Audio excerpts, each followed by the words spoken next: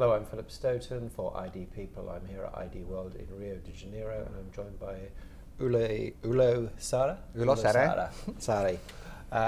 Thanks for joining me. You're from the company Reach You. Tell me a bit about the company and the products, services you provide. And the Reach You is the Estonian company, and we already established some 25 years ago, started as the map makers. Okay. So until now we are combining the skills of geographers and programmers, and making some value from those points where IT have some coordinates. Okay, that's interesting. And when did it change from this kind of traditional cartography to? I think right after, already in the start of 90s, we started to build up some geoinformation systems. And from 2000, together with Ericsson, we started to research how to use Ericsson infrastructure and getting the location of every call and SMS made from the network. Okay. So after that, we are mostly in location business from mobile networks. Okay. And that data that you're able to gain, what's that used for? It's used in both the private sector and in public sector. One example is in public sector is very widely known around the world is emergency call centers. When person calls to emergency center, the operators can see from the screen where the call is coming, and can provide some help quicker than asking them what is the area where you are calling. Sometimes the people are calling children, they even can't explain it. Sometimes they are foreigners, they don't know where they are. But like in Brazil, there are no this kind of option for government to provide this service. Okay. But for security, there are so many ways to use this location data, like for police, for tracking the suspects, for crime prevention, to monitoring areas in some suspicious areas, some known drug spots. Who are the persons are going there? What is their network? Everything could be taken from the location.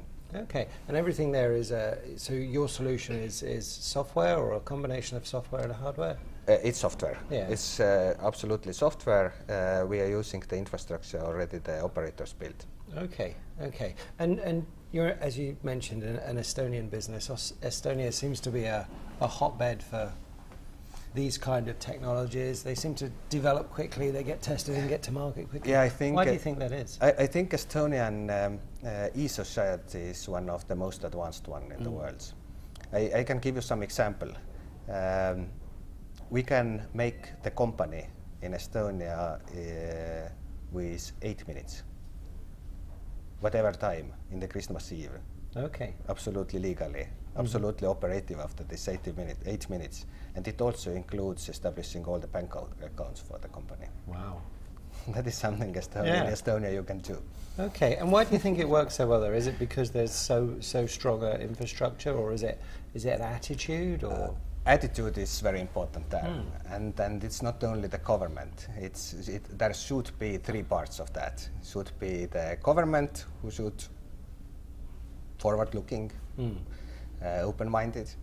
There should be ICT sector, who provides those things, and it should be also cooperative with government, should be proactive, and of course should be their people, who should be also open-minded and switched on for this kind of solutions.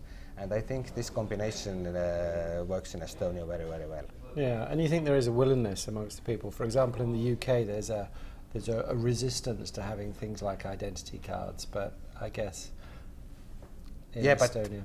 But the card itself doesn't give anything. No. The actions you can do, like signing documents electronically, to having those recognize those signs by government. Like yesterday from Brazil, I signed 2 documents, one agreement with government and one report we should send to the government electronically from here, from Brazil. Okay. So it makes our life so much easier, and I think it should be explained this way to the persons. Yeah, That it's service, it's not another obligation. Or yeah, I think that's the problem. People see it as an obligation or an infringement, those kind of things, instead of a benefit and a service. And it is just about how it's presented. Just getting back to your business, what kind of projects are you involved in at the moment that are using your technology, particularly here, say in South America? In South America, we don't have any customers in Brazil yet. We have some pilots running, but I don't want very much to talk about them. Yeah, of course. But we have customers in Mexico, in Argentina, in South America, and they are both in for operators inside use, like one of them are for offering better service. Yeah. Combining the network infrastructure and the people and the customers. So the solution name is the network customer experience. Okay. So for providing better service. Yeah. And the other one is location-based advertising. And of course, also all the things governments require from operators to provide the location from the network, and we offering this kind of middleware for operators. Okay, well, it sounds really good. Look forward to your presentation. I think that's tomorrow, is it? It's tomorrow, yes. Tomorrow. Thank you very much for stopping by to chat, and thank you for your time. Thank you.